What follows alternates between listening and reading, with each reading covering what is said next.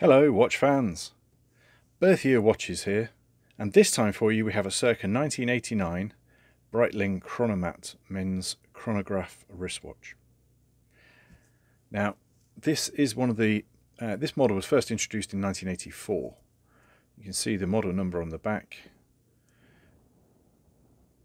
just there, 81950. And it was the first Breitling to have these overriders, which is a Breitling idea which does make turning the bezel unidirectional, just the one direction, much easier, especially if you were wearing gloves. Now, towards this model was changed in 1990, but towards the end of the product life, they started putting on green, blue, and burgundy dials, and we have here the burgundy. Now, it is a rich wine colour, set off with the gold subdials. It is a particular delight, and it's probably the reason that we went for this more than just a silver or black dial.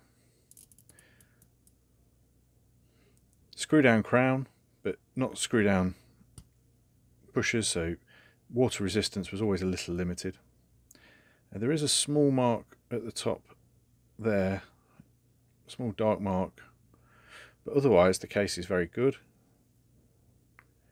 Pushers are good, all the screws are in place around the bezel, and the overriders are right, and we've got the original buckle on as well.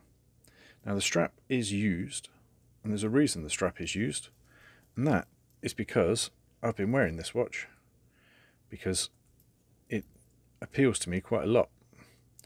I'm not usually the biggest fan of the Valjoux 7750 movement that's in this, because it is a bit bulky, but on this watch I just find it works. At least it works for me.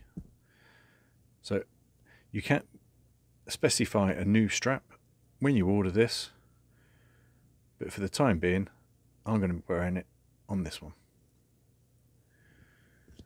Thanks for watching.